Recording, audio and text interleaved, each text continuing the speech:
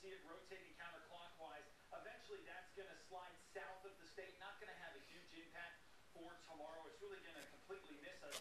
But then that next storm dropping down from the north will create some major league issues. So look for partly cloudy skies. There could be a spot little sprinkle with the system to our south.